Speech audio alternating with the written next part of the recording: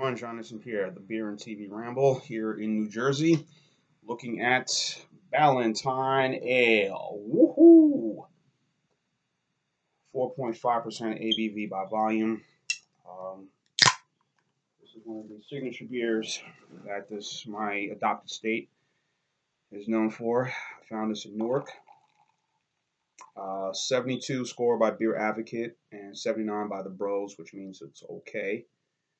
I don't have my trusted beer glass since I'm on the road, so I'm having to use a paper cup. I mean, plastic glass. Anyhow, it's American Blonde Ale. A little history about this beer here. P. Ballentine Sons Brewery, of course, was founded in 1840 here in Newark, New Jersey. Of course, at that time, it was one of the oldest brands of beer in the United States, and the brewery was the third largest brewery in the U.S. Right now, the beer, of course, is all owned by the Pabst Brewery. It took over. Many look at this as a malt liquor. I don't. I think it's a good standard lager of a blonde ale. It's an ale, excuse me. Um, but it is a very deep history here. You've probably seen it on a lot of the posts on Facebook. Um,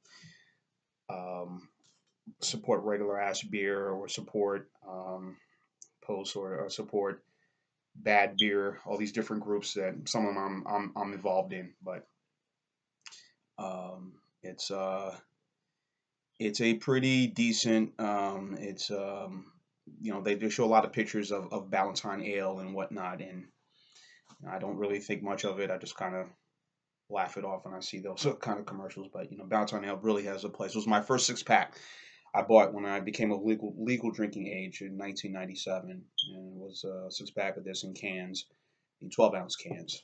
So on to the taste. Some malts you can smell.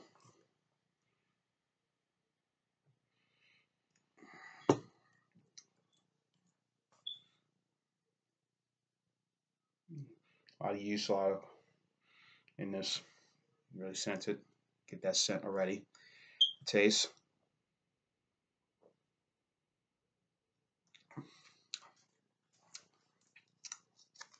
I know it seems crappy, cheesy to do it, um, figured let me just savor and this beer and sip a little bit here, a little bit there while I have this.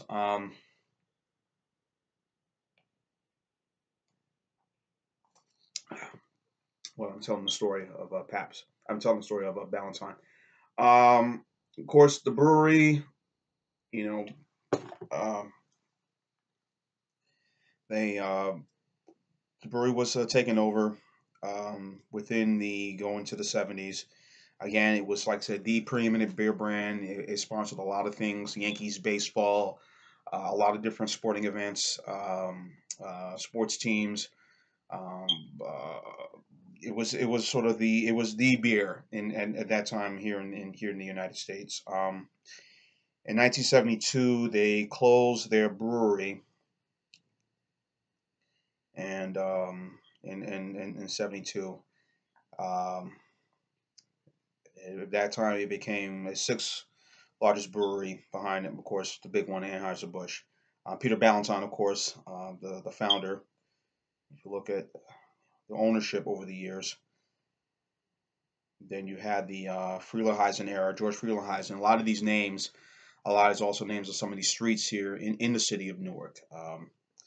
His son and Frederick had decided to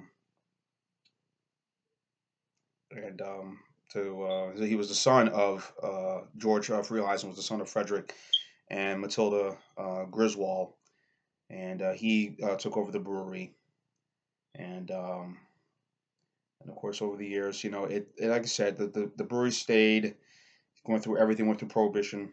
By the 60s, the beer company went to started going down.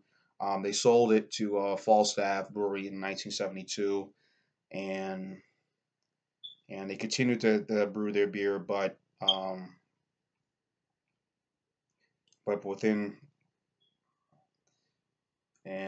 within 1985, they sold it to Pabst, And I think at that time the brewery had also shut down. As you can see, there's an old building where the old brewery used to be, right on South Orange Avenue, of that beer, and it just had the Pap sign, and of course that's where they had brewed most of their products. But by then, things change, competition, um, economics, things like that. City was changing as well. Everything kind of went downhill. But the beer continued to be brewed and has continued to kept its recipe as it has over the years. So,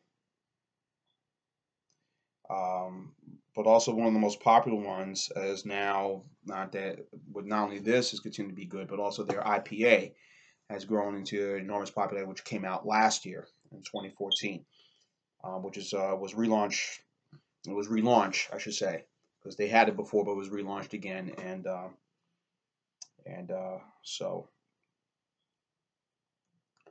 so it was. So Paps has always tried to keep being involved in keeping a lot of these brews beers or companies they've acquired have maintained the traditional recipe and not really kind of taking a backseat approach. Yes, maybe some streamlining some costs, which we all know happens in any brewery, but at least they keep things the same as is. You make sure the same people are there, the same work crew, the same brewmaster, brew chief, brew chef, I should say, is still running, producing some of these products. So um,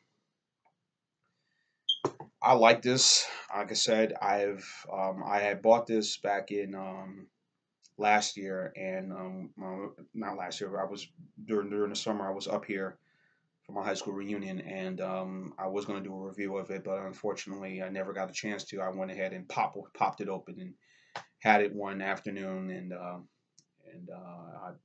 just thought it was the best thing in the world. Still do. It was a 25-ounce can that I had bought in downtown Newark, and I also bought it the same place in downtown Newark. So I said, while I'm here, I'll try to do a review of it. So very crisp, very refreshing. It's a nice little finish to it. Um, it's really a decent beer. Um,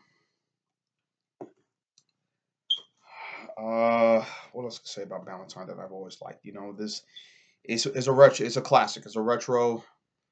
You know, beer with a lot of history that are people are really rediscovering now.